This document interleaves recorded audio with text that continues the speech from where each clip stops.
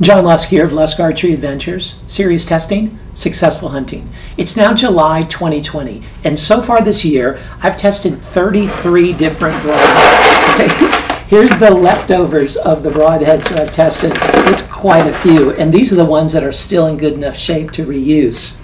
So with that, a lot of people have asked me for the score sheets of all the broadheads that I've tested, and I promised halfway through the year I would post a score sheet. So this video is going to serve two purposes. First, at the end of the video, I'm posting a 4-page summary of the score sheets of all the heads that I've tested. And in addition to that, I've posted my top 5 most favorite fixed blade heads and top 5 favorite mechanical heads. I have a lot of heads that I wouldn't have a problem hunting with, but those are my top 5 in each of those classes.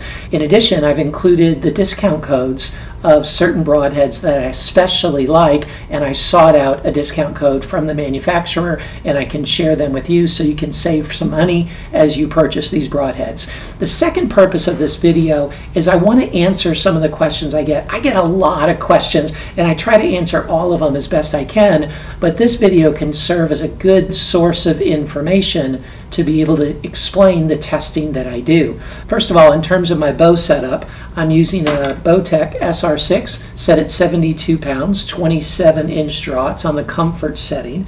In terms of the arrows, I'm using Bishop FOC King arrows. They're 460 grains. And for the most part, I'm using fobs. If you haven't seen my video test of fobs versus blazers, you got to check that out. And sometimes I already have arrows with blazers on them, so I use them as well. And then in terms of the tests themselves, here's my philosophy of the tests.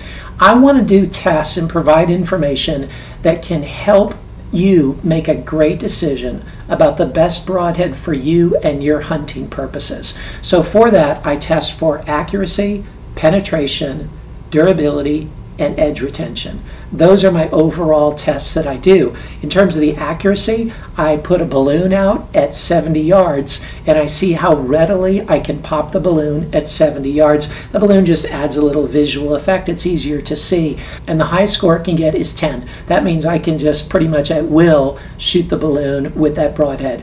I never broadhead tune with this test. I just go out there, screw on the broadhead, and shoot, and see how closely it hits to my field points at 70 yards. In terms of the penetration, what I use for the penetration test is I use a combined medium to simulate an animal. And what I use first is this 2 1/3 inch layers of rubber foam mat that simulate hide or tough tissue.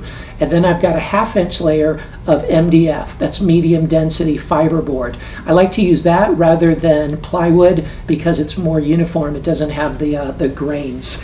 And then I have it backed up by Clear Ballistics ballistic gel. This is FBI grade to simulate tissue. So the combination of those, it's a good representation of what may happen in an animal. I understand it's not a perfect representation. If I used animals, if I had enough animals to shoot 33 different broadheads multiple times through the animals, that would not provide any good comparative value. I do like to test broadheads in the field. I shoot a lot of animals, but for these tests, the tests have to be uniform so you can compare one head to the next, and animals are not uniform. You may hit at a certain angle, or this animal may be a bit thicker than that animal, so animals do not provide a good test for comparative purposes.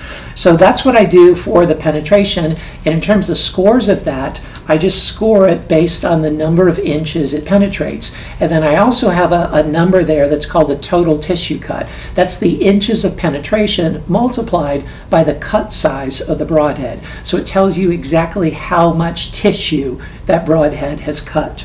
And then what I do is I use a steel plate test. This is a test for blade strength and the edge strength of a broadhead. I use 22 gauge steel plate. In addition to it being a good test, it also makes a nice good cutout and shows what kind of hole that broadhead makes. And the way I score it is I give 2 points for each shot through the steel plate where the broadhead does not experience significant damage, for a maximum of 5 shots or 10 points.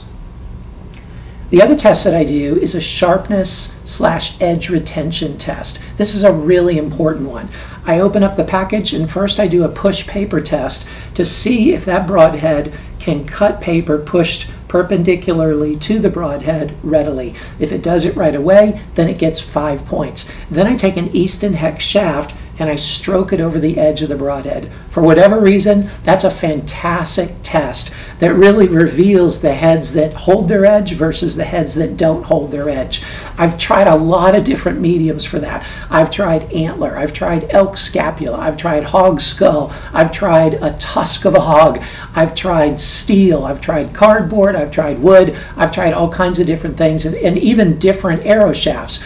But the hex shaft really does a great job. Sometimes after just stroking the edge of the broadhead one time, that broadhead will no longer cut paper. So if it cuts initially out of the package, it gets 5 points. And then for each time that I stroke an arrow over it and can still cut paper, it gets 1 more point for a maximum of 10 points. So that's how I do all the scoring. You can check out the sheets and compare broadhead to broadhead. Let me know if you have any questions. Let me know if you have any comments. Please subscribe. I'd love for you to subscribe to the channel. Share it with your friends. The whole goal of all of this is that we can choose the best broadhead for our hunting purposes. And it's different. It's different based on your bow setup and based on the animal you're pursuing.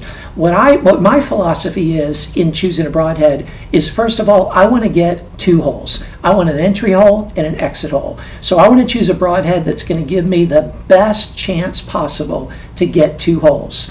My second consideration is the total cut size. So while I get 2 holes, I want the maximum tissue cut that can still get me those 2 holes. So I want 2 holes, but I want the most tissue cut. And again, that varies based on the animal. If I'm going after an elk or a moose, then I want something that's definitely going to penetrate deeper, but it's going to have a smaller cut size.